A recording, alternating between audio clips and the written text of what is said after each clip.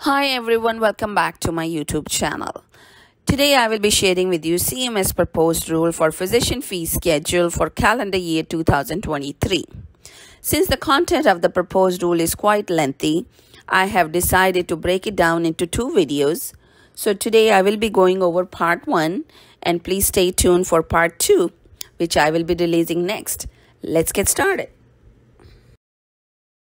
On July 7, 2022, the Centers for Medicare and Medicaid Services, or CMS, issued a proposed rule that announces and solicits public comments on proposed policy changes for Medicare payments under the Physician Fee Schedule, or PFS, and other Medicare Part B issues effective on or after January 1, 2023. The calendar year 2023 Physician Fee Schedule proposed rule is one of several proposed rules that reflect a broader administration-wide strategy to create a more equitable healthcare system that results in better accessibility, quality, affordability, and innovation. Background on the Physician Fee Schedule. Since 1992, Medicare payment has been made under the Physician Fee Schedule for the services of physicians and other billing professionals. Physician services paid under the Physician Fee Schedule are furnished in a variety of settings, including physician offices, hospitals, ambulatory surgical centers, skilled nursing facilities, and other post-acute care settings, hospices, outpatient dialysis facilities, clinical laboratories, and beneficiaries' homes. Payment is also made to several types of suppliers for technical services, most often in settings for which no institutional payment is made. For most services furnished in a physician's office, Medicare makes payment to physicians and other professionals at a single rate based on the full range of resources involved in furnishing the service. In contrast, physician fee schedule rates paid to physicians and other billing practitioners in facility settings such as a hospital, outpatient department, or an ambulatory surgical center reflect only the portion of the resources typically incurred by the practitioner in the course of furnishing the service. For many diagnostic tests and a limited number of other services under the physician fee schedule, separate payment may be made for the professional and technical components of services. The technical component is frequently billed by suppliers like independent diagnostic testing facilities and radiation treatment centers, while the professional component is billed by the physician or practitioner. Payments are based on the relative resources typically used to furnish the service. Relative value units or RVUs are applied to each service for work, practice expense, and malpractice expense. These RVUs become payment rates through the application of a conversion factor.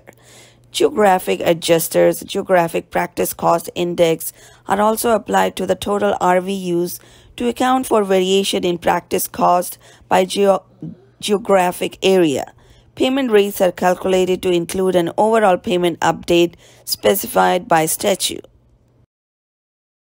Calendar year 2023 Physician Fee Schedule rate setting and conversion factor. CMS is proposing a series of standard technical proposals involving practice expense, including the implementation of the second year of the clinical labor pricing update. CMS has also included a comment solicitation seeking public input as they develop a more consistent, predictable approach to incorporating new data in setting physician fee schedule rates. CMS hopes to implement changes that will promote transparency and predictability in payment amounts. Per statutory requirements, CMS is also updating the data that they use to develop the geographic practice cost indices or GPCIs and malpractice RVUs. With the budget neutrality adjustments as required by law to ensure payment rates for individual services don't result in changes to estimated Medicare spending that requires statutory update to the conversion factor for calendar year 2023 of 0% and the expiration of the 3% increase in physician fee schedule payments for calendar year 2022, the proposed calendar year 2023 physician fee schedule conversion factor is $33.08 which is a decrease of $1.53 to the calendar year 2022 physician fee schedule conversion factor of $34.61. Updated Medicare Economic Index or MEI for calendar year 2023. CMS is proposing to rebase and revise the MEI cost share weights for calendar year 2023. CMS is soliciting comments regarding the rebasing and revision of the MEI, which measures the input price pressures of providing physician services. CMS is proposing a new methodology for estimating base year expenses that relies on publicly available data from the U.S. Census Bureau, NAICS 6211 offices of physicians. This proposed methodology allows for the use of data that are more reflective of current market conditions of physician ownership practices rather than only reflecting costs for self-employed physicians, and will allow for the MEI to be updated on a more regular basis. Using the new MEI cost weights to set physician fee schedule rates would not change overall spending on PFS services, but would likely result in significant changes to payments among PFS services. In consideration of CMS's ongoing efforts to update to the PFS payment rates with more predictability and transparency, and in the interest in ensuring payment stability, CMS is proposing not to use the proposed updated MEI cost share weights to set PFS payment rates for calendar year 2023. However, CMS is soliciting comments on the potential use of the proposed updated MEI cost share weights to calibrate payment rates and update the GPCI under the PFS in the future. Comment solicitation on global surgical services. CMS is soliciting public comment on strategies for improving global surgical package valuation and paying more accurately for the global surgical packages under the physician fee schedule. Evaluation and management or E/M visits. As part of the ongoing updates to evaluation and management visits and related coding guidelines that are intended to reduce administrative burden, the AMA CPT editorial panel approved revised coding and updated guidelines for other evaluation and management visits effective January 1, 2023. Similar to the approach CMS finalized in the calendar year 2021 physician fee schedule final rule for office/outpatient evaluation and management visit coding and documentation, CMS is proposing to adopt most of these changes in coding and documentation for other evaluation and management visits, which include hospital inpatient, hospital observation, emergency department, nursing facility, home or residence services, and cognitive impairment assessment effective January 1st, 2023.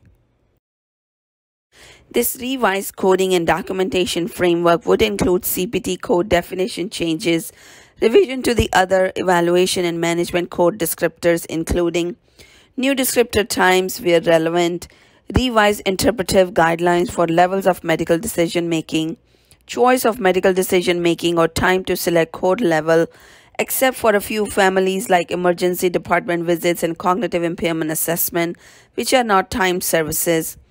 Eliminated use of history and exam to determine code level. Instead, there would be a requirement for a medically appropriate history and exam. CMS is proposing to maintain the current billing policies that apply to the evaluation and management visits, while CMS considers potential revisions that might be necessary in future rulemaking. CMS is also proposing to create Medicare-specific coding for payment of other evaluation and management prolonged services, similar to what CMS adopted in calendar year 2021 for payment of office/outpatient prolonged services.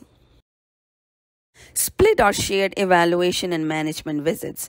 For calendar year 2023, CMS is proposing to delay the split or shared visits policy they finalized in calendar year 2022 for the definition of substantive portion as more than half of the total time for 1 year with a few exceptions. Therefore, for calendar year 2023, as in calendar year 2022, the substantive portion of a visit may be met by any of the following elements: history, performing a physical exam, making a medical decision, spending time more than half of the total time spent by the practitioner who bills the visit.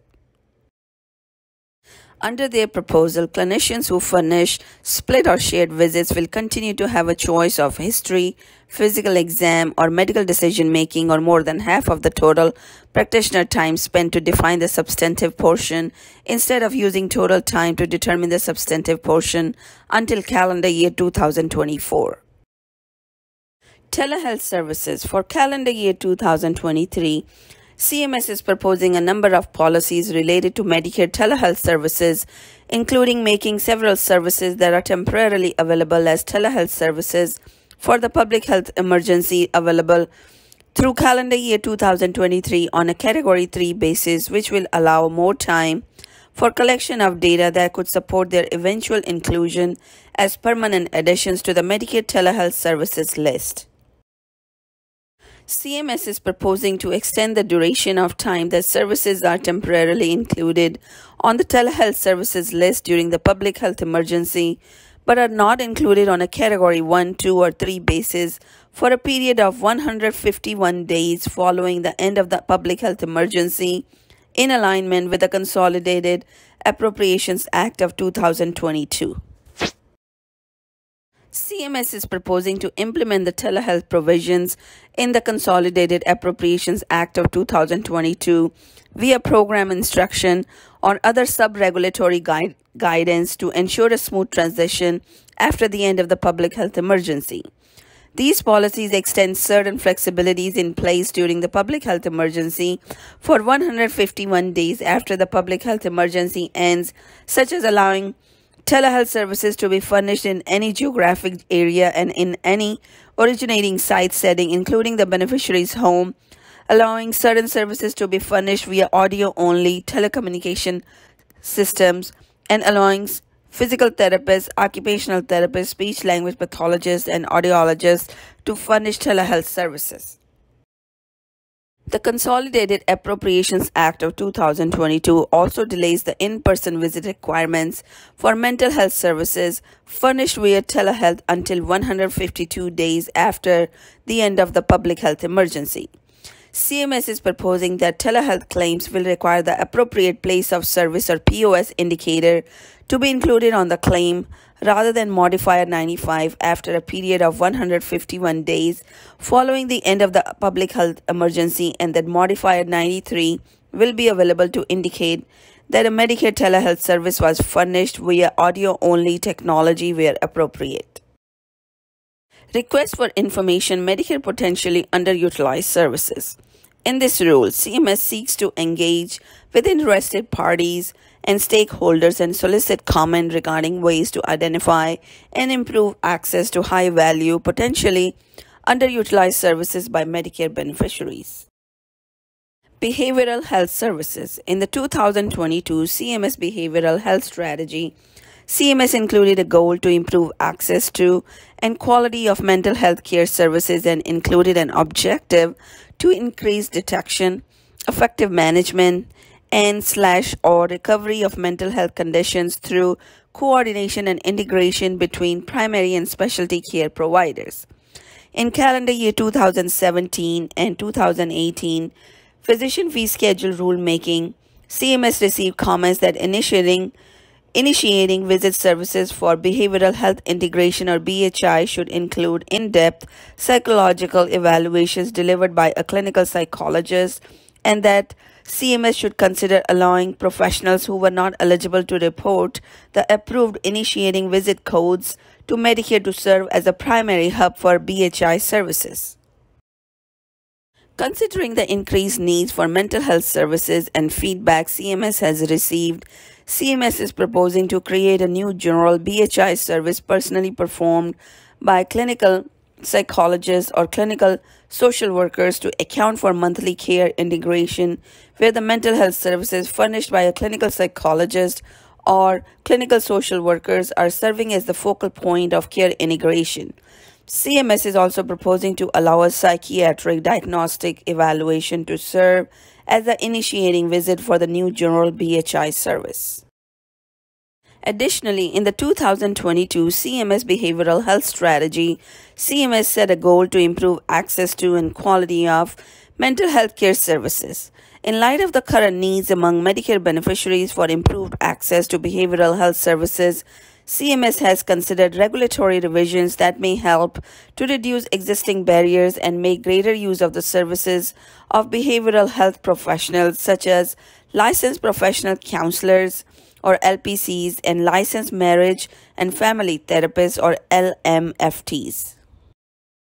Therefore, CMS is proposing to make an exception to the direct supervision requirement under their Incident to regulation at Title 42 Code of Federal Regulation 410.26 to allow behavioral health services provided under the general supervision of a physician or NPP rather than under direct supervision when these services or supplies are provided by auxiliary personnel incident to the services of a physician or non-physician practitioner. CMS believes that this proposed change will facilitate utilization and extend the reach of behavioral health services. This is it for today. Thank you for joining me. If you found this information useful, please consider subscribing to my channel and leave me a few comments. Hope to see you next time. Bye now.